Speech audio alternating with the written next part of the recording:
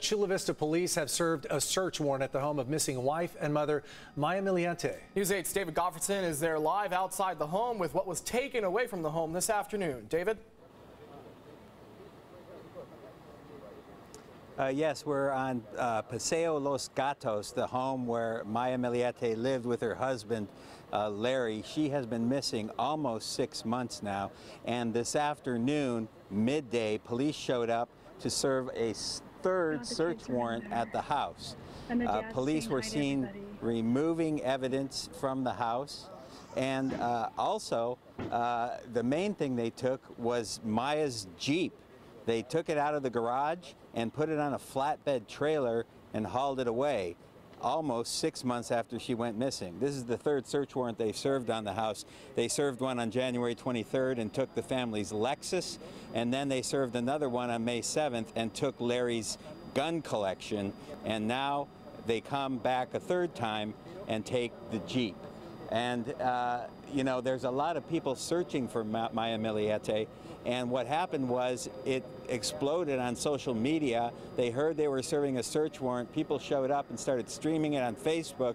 A big crowd came out here, and then Larry's father came out to confront the crowd. His name is Benito Millete. He came out, and he'd had enough of the looky-loos in front of his house. Take a listen.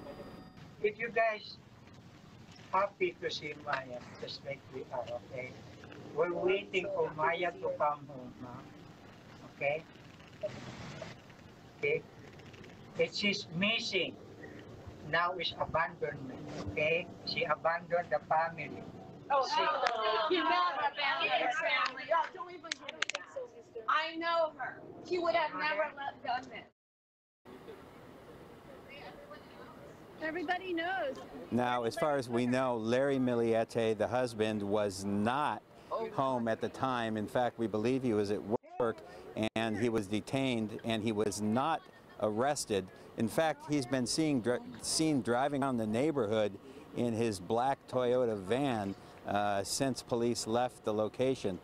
Larry's father and mother have been kind of watching the three kids, and as far as we know, we did see one of the children in the home, and as far as we know, the children were here and the grandparents were here watching them. So we'll stay on scene, and we'll keep you updated if anything else happens. In fact, we just saw the garage open a minute ago. We thought maybe Larry was going to come back, but it doesn't look like it. So we'll let you know if anything breaks out here. And David, you mentioned that no arrests have been made, but it's also important to point out Chula Vista police at this point have not said that any crime has been committed, have they? No, they still consider it a missing persons case. Of course, homicide detectives are not in the habit of naming their suspects, and they're not even in the habit of calling out publicly that the case is a homicide case. But 6 months later, we have not heard from Maya Millete. She had 3 children. One of her kids just turned 10 years old yesterday, I believe. And it's just really sad to think that every weekend they're searching for her, and she still has not been found. David Goffredson reporting with new developments in the case of missing Maya Millete. Thanks, David.